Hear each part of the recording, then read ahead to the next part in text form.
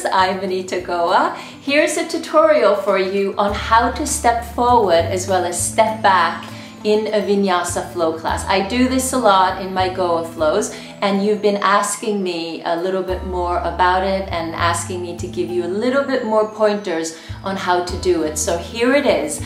I'm going to be taking you through this as a voiceover, and I've added a few arrows here and there to try to drive the point home of what you need to focus on. So I hope that this is going to be helpful. Please let me know if it is in the comments below. If you like this type or style of tutorial, I'm just trying out something new. I try to make them a little bit shorter, a little bit more concise, drive the point home as quickly as possible so that you will view it and learn something new that can help you in your practice.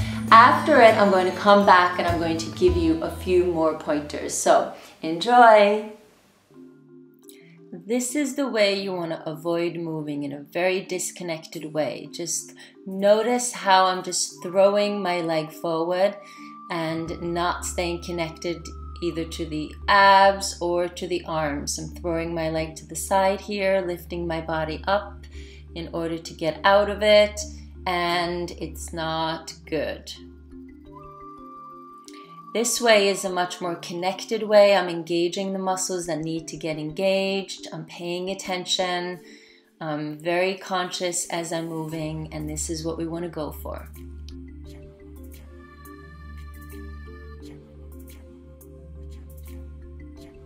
The secret sauce really is in lifting up as high as you can. So draw the navel up into the spine, draw the leg as high off the ground as you can, and root down into your arms, wrap the shoulder blades in, and don't forget that the back leg is supporting you. Avoid crunching into your shoulders, and also avoid crunching into your face. Draw the shoulders away from your ears, draw them up, and wrap the shoulder blades into your armpits.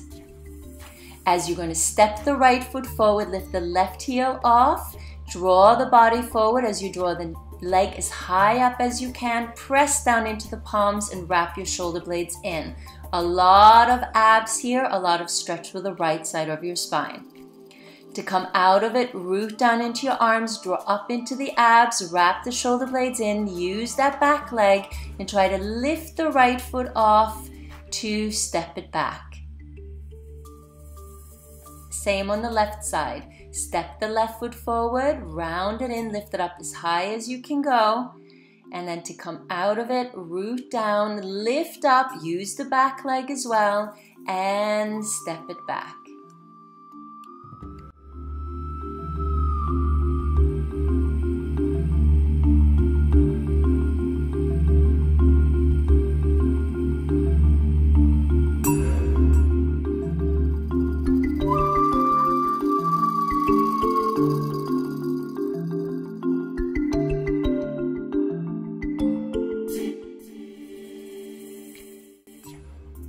It's very helpful to use blocks, so lift yourself a little bit higher off the floor and try to practice it that way. Rooting down into the palms, lifting up, using your abs like crazy, round your back, and step it forward and back from there.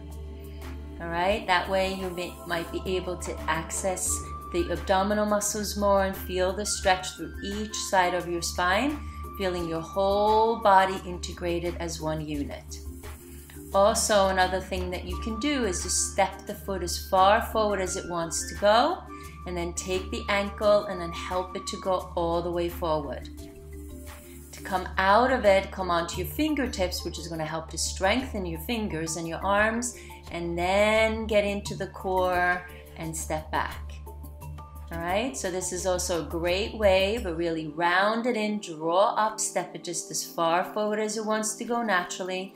Take the ankle, help it along all the way to the front, and then to come out of it, come onto your fingertips, root down, draw up, round, and then step out of it.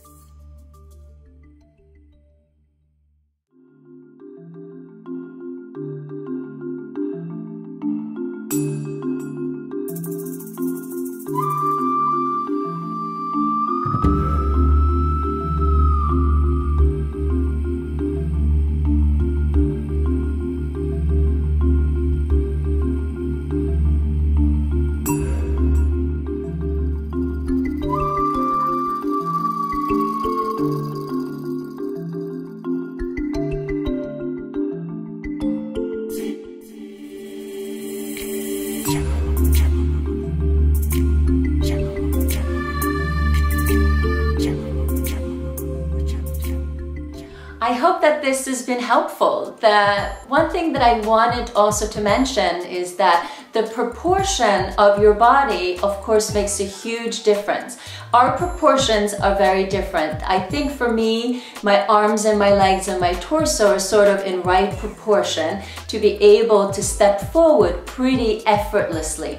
I do notice a difference if my back feels tight, then of course then it's a little bit harder to step forward. But if you have shorter arms and a shorter torso and longer legs, of course it's going to be much more challenging to step forward. If you have longer arms, a longer torso, and a little bit shorter legs, then it's going to be a little bit easier to step forward.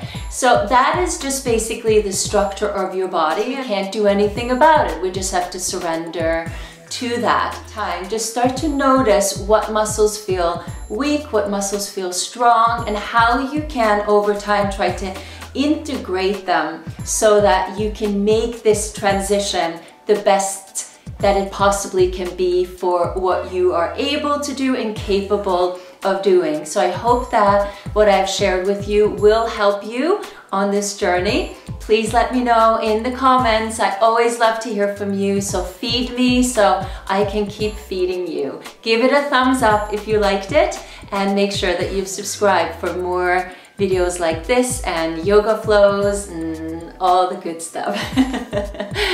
I'll see you soon. Bye.